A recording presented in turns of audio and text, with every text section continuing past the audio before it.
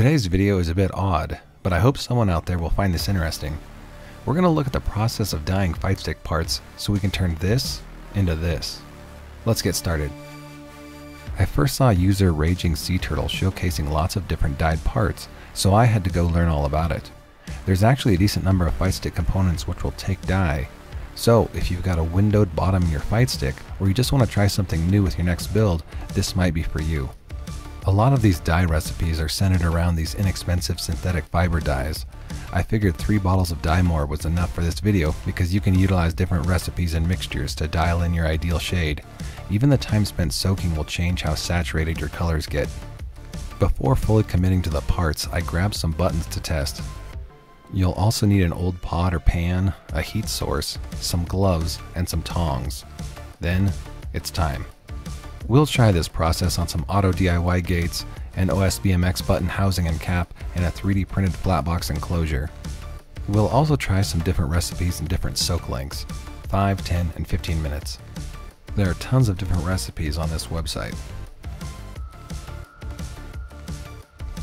Time to die!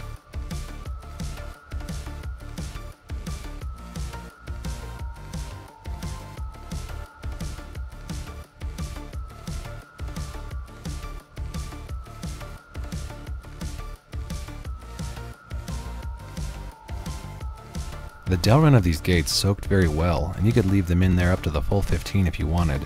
I removed all of these ones after 5 minutes because they seemed plenty saturated.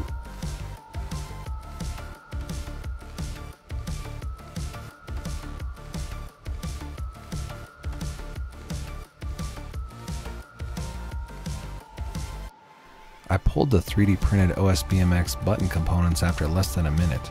I was worried that any longer and the thinner material would start to deform. It soaked up plenty of dye in that time though. The flat box enclosure is 3D printed. I was hopeful that if the 3D printed buttons worked, then this might also be an option for someone who only had white 3D printer filament but also wanted vibrant flat box enclosures. However, this one was a failure. It looks like it'll take dye just fine, but the heat warped the panels almost immediately. I fished both halves out after about 30 seconds, but the damage was already done. I think they will take dye, but you'll likely have to use some sort of process which doesn't involve heating, or utilize something which locks it in place so it can't deform easily. Hey, now we know. Here are the saturation levels based on the amount of time spent soaking.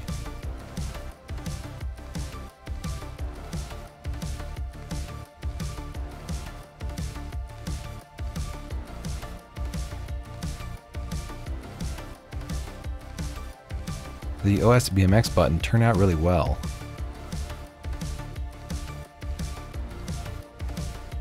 But the biggest winners were these gates. I thought they all looked very vibrant and I could see them working well on certain builds. Anyway, there are tons of different recipes and maybe one of you will hit on something wild. Let me know in the comments if you can think of some other cool parts to test. And thanks to ragingseaturtle for the inspiration. Support your locals and I'll see you next time.